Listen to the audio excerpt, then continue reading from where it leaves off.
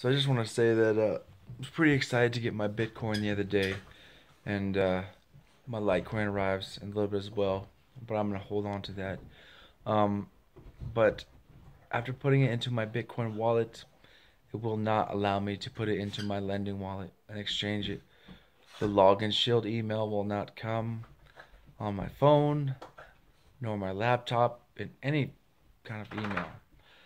Wondering if anybody else has any problems. Really haven't heard anybody speak out that much against having these problems, but let's get somebody on this because there's other people that would like to join this.